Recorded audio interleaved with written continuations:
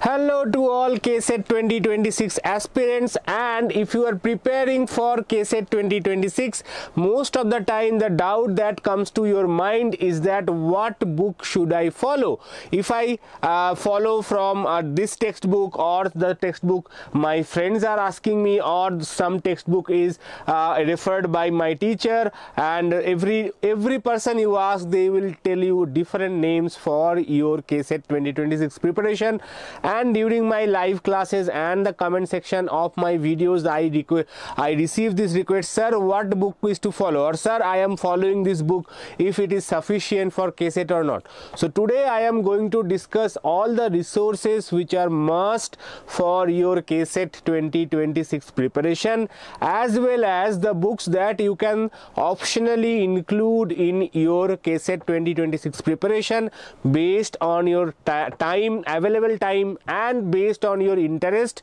You can include some of those books into your books or resources into your daily routine. Now remember that KCET 2026 exam is a little bit far away, but you have to start your preparation right now. If you are not starting your preparation right now, you are falling behind, and every time you will ask me, sir, if I start today, will I be able to score less than 1000 rank? And again 6 months later on, you will be asking same question, sir, if I start today, can I score less than 50,000 rank? And just the day before exam, you will ask me, sir, if I start now, can I score below 1 lakh rank? Now if you can imagine that, if you are saying this, can I start today, can I start today, can I start today, so you have to start sometime, right? So if you are starting now, start today itself, and don't wait longer. Longer you wait, your rank will be falling behind, and you will also realize that, okay, I may not be able to score well in the exam, right? So let us start with the first basic things that you must remember about your KCET exam, that why you should not refer to multiple books. So every time I see students, they are following, I have all the books available in the market, will I be able to score less than 1K? No. The answer is directly no. There is a idiom in English, okay, those who know that, too many cooks spoil the food. For example, if you are trying to cook something for your family member, suppose you are cooking dal in your home.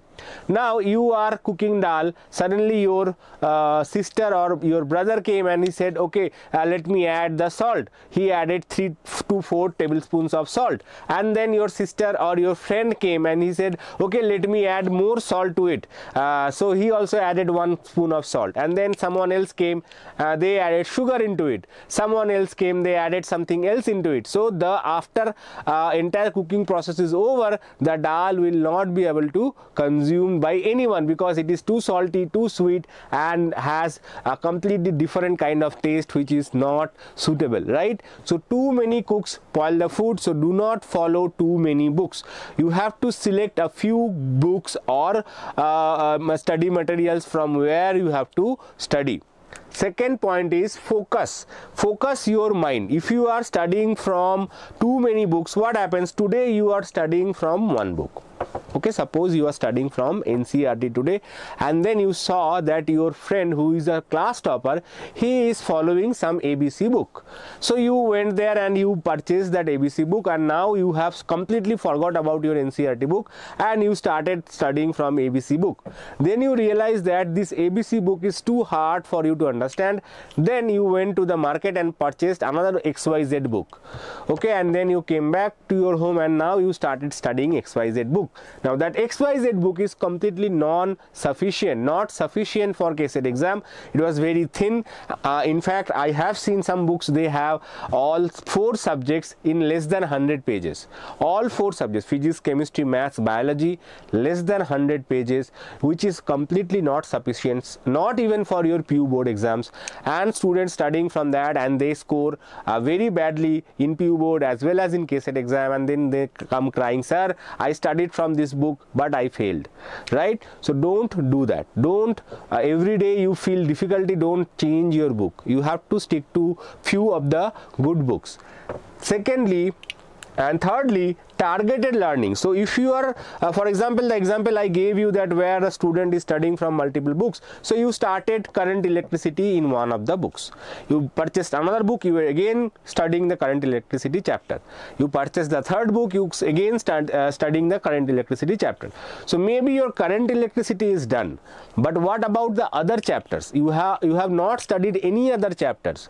So basically you are not targeting your study. So if you are following one book, then you have a target. Today I have to complete current electricity, tomorrow I will go for moving charges and magnetism, then I will go for magnetism and matter. So you have a target in your mind. But if you are not you are not following the target, then you are losing out with all the other students who are studying in a targeted mode or also in focused mode. Clear all misconceptions and doubts. So I have seen that the books, specifically the books that are available in the market right now, right today, they, first of all, the authors, they have written a very good job. I don't doubt any of the authors, but the editors, those who are editing the books, what they do, they forget to delete some portions which are already deleted from the syllabus, or include some portions which are currently part of the syllabus. So the editing is a big challenge, right? So the editors who are editing the books, they often ignore these things. They think, okay, if the student studies something extra, it will not harm them. But what happens to you ultimately is that you don't realize that these portions are currently deleted, and you following on that, waste your time on that. So that's how you lose your focus, you lose your confidence level as well. So you have some misconception or any doubts, different books treat them differently, and these things keep on developing in your mind, whether I have to study this or I have to study this, what should I follow? So don't fall for this trap, right? This is a trap. System overload. Obviously, if you study for multiple books, your brain will completely freeze, and you will start hating the subject. You will hate physics or chemistry or maths or biology, whatever subjects from where you are studying from multiple books. You will slowly start hating that subject, and you will say, this branch is not for me. Perhaps I will go and do some journalism course or something else. So basically, even if you had potential, you slowly start losing your focus, and your system gets overload. So don't go into the overload mode. Now last question, first of all, ask yourself, do I have the time to study from multiple books? Right? You have, in the morning you have to go to your college, attend the study hours, come back to home, do the self-study, finish the homework, and then whatever time you get from that, you are doing the extra study for KCET. Right? That's how your life is going on. Now, do you have the time to study from multiple books? Absolutely no. Absolutely no. So follow at least few books, but first of all, I will recommend, what are all the books that I will recommend? First recommendation is the NCERT textbook. My first and main recommendation is your NCERT textbooks. Do not ignore NCERT textbook. Read it line by line. Try to understand the concept line by line. Right? So this is the major resource for your KCET exam. And also the edition, check out for the edition. It should be 2023 and onwards, so that the syllabus change happened, so that you get the latest book. You will see that syllabus change happened sometime during 2022, and then from 2023 onwards it is mentioned 2023 reprinted. Okay, so you have to check that whether it is 2023 edition, 2024, 2025 is fine, but it should be 2023 and 2024, 2025, not 2021 or 2022. 2022, there are two versions, one is older, one is newer, so be careful. 2022 try to avoid. From 2023 onwards, all the books are latest and current things are there. And if you have any doubt, you can go to NCERT website and download the PDF for absolutely free. It is available, but if you are not someone who is very comfortable reading from your laptop or computer, you are someone who like to read from hard copy, then look for 2023 edition. Right? Now, what else I recommend? The major recommendation is NCERT textbook and obviously the previous year question papers. Previous year question papers, at least 3 years you have to start studying. Okay, whenever you solve question, at least 3 years right now. Later on the number will increase, later on I will recommend more number of papers, but right now at least 3 years of PYQs you have to complete. Okay, PYQ books are available in market. There are multiple PYQ books. You can purchase any one of them and at least try 3 years of previous year questions and try to do it chapter wise. So if you have completed electric field chapter, solve the 3-year PYQs, which will be around 15 PYQs. You have to solve them right now as soon as your electricity chapter is over, right? Now let us do a summary of entire thing what we are talking about so far. So NCERT physics book is must. Okay, there is no option. Physics NCERT textbook, you have to complete every pages completely. Number 2, NCERT exemplar book. So this is an optional textbook. If you have this book, very good. If you don't have, you can download it from website, but if you don't want to invest in that, you can skip this. It is not completely necessary, but it is optional. If you have this book during your exam, during just few weeks or few months before exam, if you want to practice some questions, this is a good resource. It is published by NCERT, so the cost is not very high if you are purchasing, and it is absolutely available for free to download as a PDF version from the NCERT website. 10 years PYQ books, 10 years PYQ books. So as for now I am saying 3 years you have to practice, but 3-year PYQ books are not available in the market. It is 10 years, 11 years, 12 years, like that PYQs are available. So you purchase one 10-year PYQ book.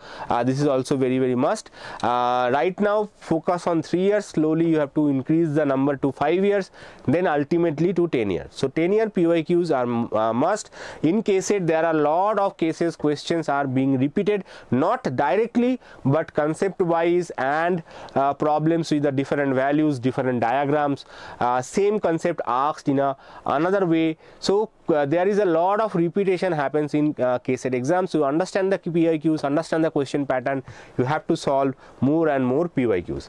Obviously our Diksha Karnataka YouTube channel, we are doing a lot of series for KCET. Our channel is mainly focused for KCET. So follow our channel, and if you have not yet subscribed to our channel, then definitely I want like to subscribe our channel, and also you have to like this video and join our WhatsApp channel. There we are discussing the latest topics and sharing the class notes, etc. And lastly, MTG KCET book, it is available. It is very fat book, mainly for quick revision of KCET topics. It does not cover theory in detail, but it has a very good summary as well as a lot of practice questions. Practicing questions are important, so you can practice from, if you have time, if you have a little bit extra money, you can purchase this KCET book. There is a if you purchase all 4 books, physics, chemistry, maths, bio, or physics, chemistry, maths, there is a slight discount, I think. Otherwise this book is not super cheap, not super expensive. So if you have that money, you can purchase this book from it is available in Amazon and Flipkart, or in the latest bookstore near you.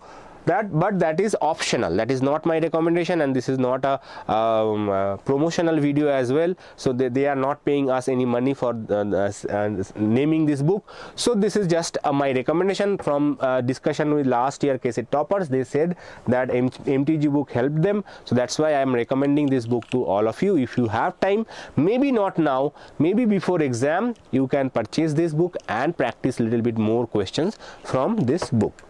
And with this note, I like to end this video. And if you as I said, if you have not yet subscribed, don't forget to subscribe, and I will be back with more such videos very soon. Till then, bye.